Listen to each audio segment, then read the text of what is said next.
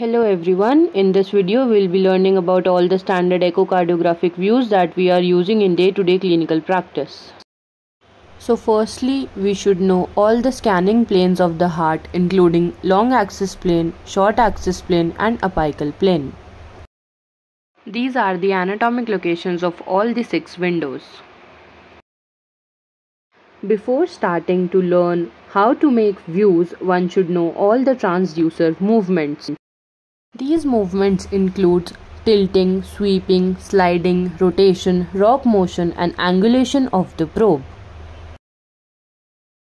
So the first view with which we start is the parasternal long axis view.